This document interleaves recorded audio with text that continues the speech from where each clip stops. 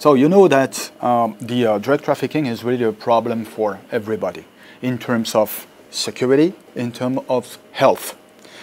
In terms of security, you couldn't consider any traffic without any weapons, or cash, or prostitution, or human trafficking, and everything. Okay, that's the reason why everybody try to fight against that kinds of trafficking. The produce of cocaine is approximately, the US colleagues estimated that 1,500 metric tons each year. So, according to the source, we estimate that 400 metric tons is going to Europe, either directly or via Africa. It is exactly our target, okay? And our target in the region, considering the fact that the produce is mainly located, of cocaine of course, is mainly located in Latin America, we're considering the fact that we have to struggle in our region and along the arc. Consider the fact that the US and other nations are struggling from Latin America up to the north, up to the USA, Canada, and everywhere. So consider that, as I said, 400 metric tons are departing from Latin America to the north, to Europe, either directly crossing the Caribbean arc or via Africa. We have to mention that the route via Africa is more interesting for the traffickers. Why?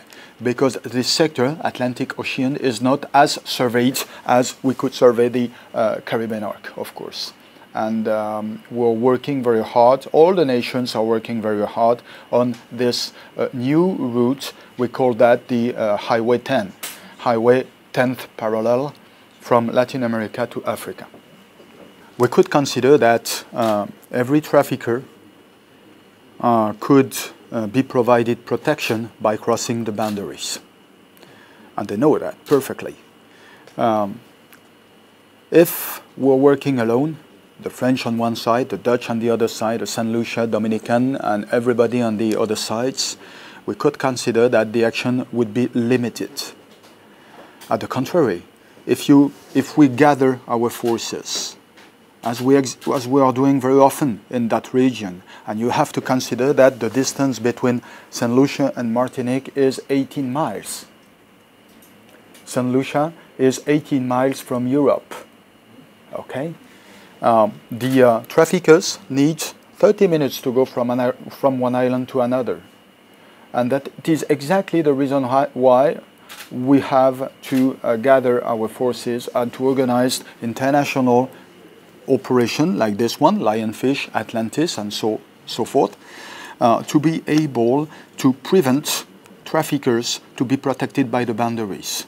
Every drug trafficking organization do not consider boundaries and nations. They consider their current, their flow of traffic.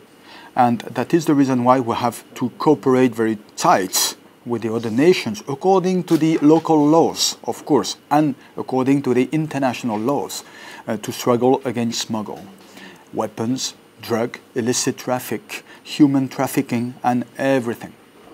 I'm very happy to welcome my colleagues from Interpol, Europol during this Lionfish and Atlantis operation because of these two reasons. The first one is that we are directly connected to them and we are able to understand exactly the way they are working. And the second thing is that we open the doors of all the system which is dedicated normally to struggle against smuggle.